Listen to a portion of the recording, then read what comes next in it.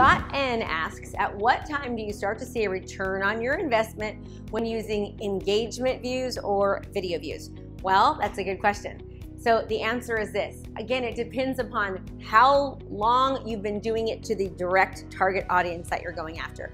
It also hugely depends upon how consistent you are. So for example, if somebody was doing video views objective or engagement objective for a year, but they're only posting one time, they will never ever be successful because they need to be very, very consistent in their marketing efforts. So one of the hugest contributing factors, what we've seen in the success of local businesses and professionals, is the fact that they are consistent about creating content and running ads behind the content that they're creating.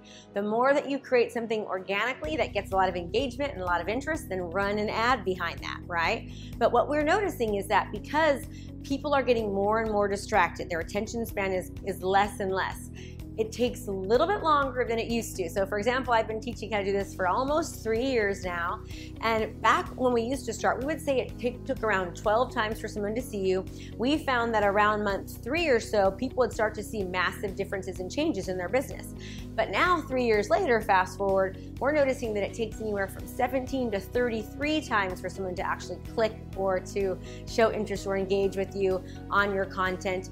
And that it's taking usually around this 5 to 6 month mark, as long as they were very, very consistent. But here's the thing about return on investment, especially with video advertising and utilizing the engagement objective and utilizing the video views objective. It's that you can't exactly always quantify. So for example, when you're, let's say, in e-commerce or you're selling a physical product, you can actually tell you what your ROAS is. That stands for return on ad spend. You can see specifically, when somebody downloads something. Now you can generate leads as a business or a professional, but if they're not specifically buying from you from Facebook, then it's difficult to really quantify that. However, the fact that you start hearing things like, well, I see you everywhere and I love your videos, and people come into your establishment, whether it's brick or mortar, or they start to work with you as a business or as a professional, and they're telling you that they're seeing your content everywhere, you know that your video marketing is working. Once you start hearing that, or your friends and family even start telling you, I'm seeing your videos everywhere, a lot more than usual, it's because it is working. And you won't always be able to specifically say, well, this lead came from Facebook, and this lead, they downloaded this form, or they gave you their information there. It's not going to be like that. It's basically going to be the fact that you're going to notice that your business starts to increase, your referral base starts to increase, that you start getting new customers, and it's because of the fact that they are seeing you as the go-to trusted resource, the trusted authority figure on a regular, consistent basis in your community, because you're marketing to them and you're being that go-to trusted guide. So I hope that answers the question, Keith.